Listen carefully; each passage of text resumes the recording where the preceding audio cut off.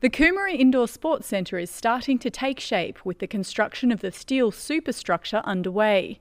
The $40 million facility will host the gymnastics and the netball finals for the Gold Coast 2018 Commonwealth Games.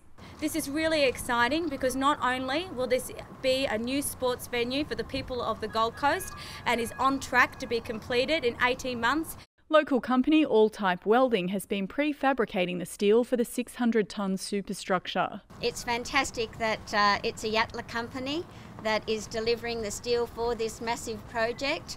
We were talking earlier, it's over 11,000 square metres of building, which will be wonderful. With 8 mixed-use sports courts and a gymnastics area, the centre will service a growing northern Gold Coast population well beyond 2018. We will relish the opportunity to trial the venue and make sure that everything is working smoothly so that we have a really smooth and efficient process once the games start.